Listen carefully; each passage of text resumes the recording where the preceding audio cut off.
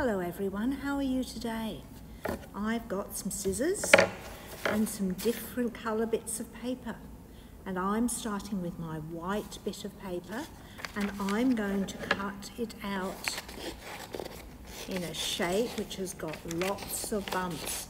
You can see my bit of paper isn't a new bit of paper, it's actually got writing on the back, but it's white on one side, and that's all we need, is to have a bit of paper that's white on one side. Okay, can you see what I've cut out? I've cut out a blobby shape, and this is my cloud. And then I've got some more paper, and these bits of paper are all different colours. It doesn't matter how big the bits are, but I've put all my different colours in one pile, and I'm going to take my scissors and I'm going to cut a curvy shape like that. I don't need those bits at the moment. And then I'm going to cut a curvy bit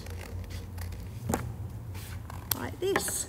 So I've got lots of little bent strips of paper. And then what I'm going to do is I'm going to take each colour and I'm going to stick it together to the next one like this. So I'm going to get a bit of sticky tape,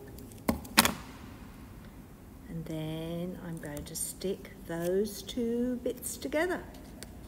And then I'm going to carry on doing that. And I've got all these other bits of sticky bits of paper, and I'm going to stick them all together with the sticky tape in a line.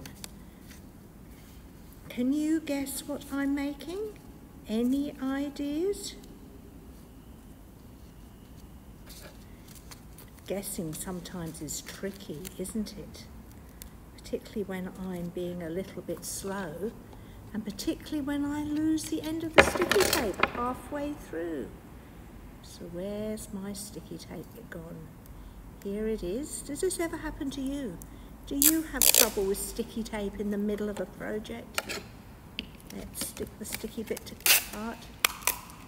Okay, I've got my bit of tape and I'm going to put it on all of here. Can you see what I've made? I've made a rainbow, and I'm going to take my rainbow and I'm going to stick it on the bottom of my cloud. So I need another bit of sticky tape. Can you see my cloud and my rainbow? And do you know why I've made a cloud and a rainbow? I've made a cloud because this weekend we remember All Saints and All Souls. And we remember that God loves everybody forever. And the cloud is like God's love. God's love can float around, and God's love gets in anywhere. And sometimes we can see it, and sometimes we can't see it. And the rainbow is to show us, that remind us that God's love is beautiful and God loves us. God loves us so much that God sent the rainbow to remind us that God will never do anything to hurt us. And God's cloud is connected to all of us. So all of us are connected to God's cloud of love. And all the people that love God, when they die, they go to be with God in God's love. And they're all in this cloud of love that surrounds all of us all the time. And we call the people that go to live with God, God's saints.